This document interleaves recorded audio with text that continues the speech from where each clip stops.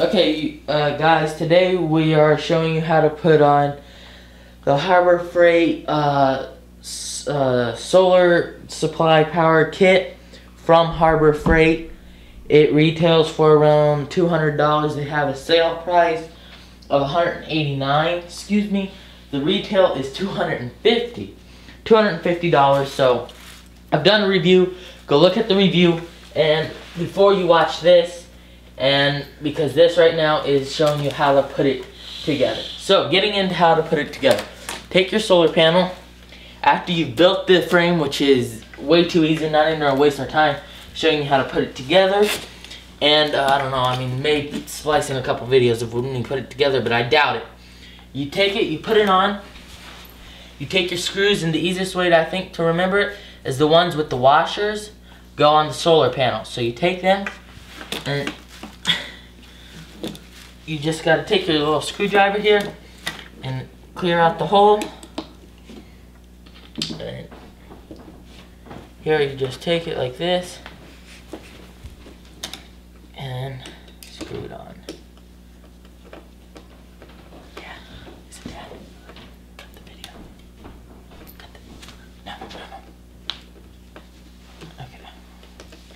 Just wait, guys. The screw is being stubborn again.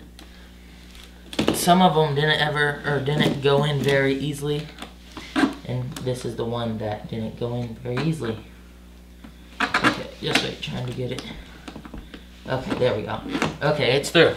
So we're gonna pull it up over here. We're gonna line it up. Do all this here stuff. It lines up. Gonna take all the other ones. Do this with all of them, and then screw it down tight, because you want to make sure you have plenty of playroom to put it all in. Okay, just clearing out the hole here.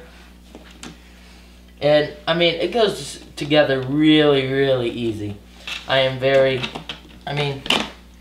can probably have this thing up and running in less than an hour. And so just leave your screws and washers there. Or help my brother. Okay, and here we go. Problem here. Okay, there we go. And there we go. And it goes all the way through. Take the next one, undo it, set the screws and all that right beside it.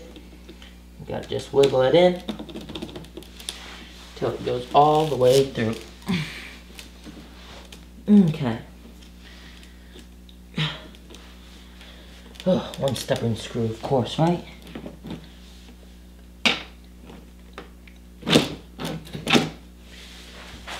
Oh, it's kind of hard.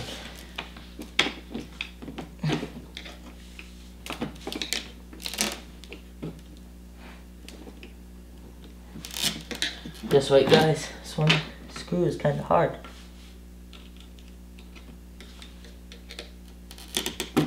There we go. Okay, so it's fit in. And now we're just going to get it screwed down all the way.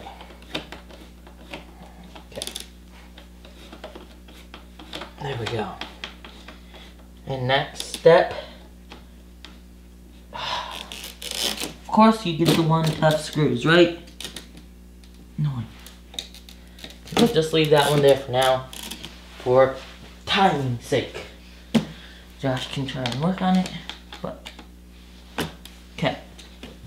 So we're gonna take the rest of these, and you're gonna put your screw and your wing nut on to this. Which what's really nice with them putting on the wing nut makes for quick on and off. Try and work on that job. So you can take it on and take it off if you need to go anywhere. This really is for those who, if you want to say preparing or prepping, this is something they should have. But I'm not a prepper. This is just to charge like our computers and that kind of stuff. We're just going to tighten this down here.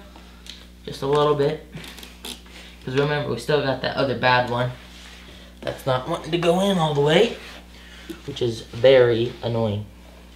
So let's try figuring this one out. Oh, okay, it goes through. Goody.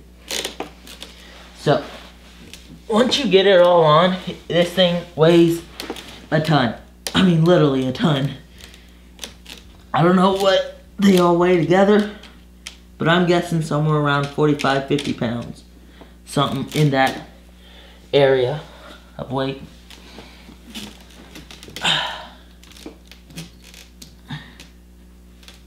Okay, give me the wing nut. I need help.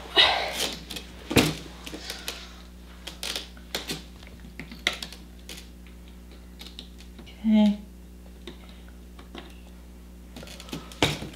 This is very hard. Get on the other side and help me.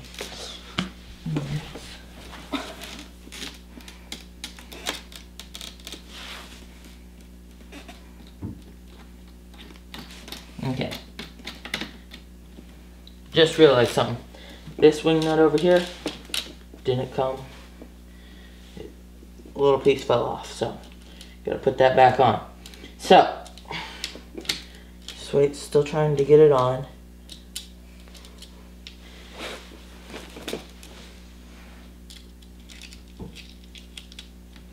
Okay, there we go. We got it on.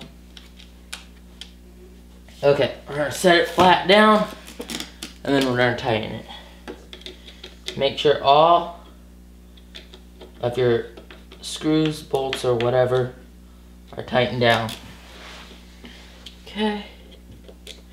Just go, even though you may have already checked them, just tighten them down final, because your thing's probably flexed a little bit, and you just want to make sure that all's tight and all's as well. Okay. So, we got all this done. Everything's tight. It's not gonna go anywhere. Good. Now, we gotta get into our box.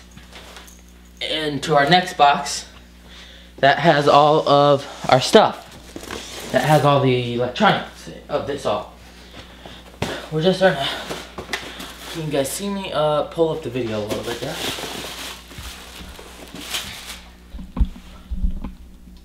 Okay. Not too, that's good, that's good. Not of my face, you don't have to get my face. So here we're just pulling out all of the screws and stuff of it. Okay. So just wait, let me go check something, guys, real quick. Yeah, that's good. Okay. So, let's just do some stuff. Instructions. And all that. Just gonna set it over. Okay. So now we got a cleaner work area. Got your book. And this here, main thing you need. This is what's gonna end up plugging up from this. Like, okay. Let's just do this one step at a time. So our light's there. And we'll see. We're indoors.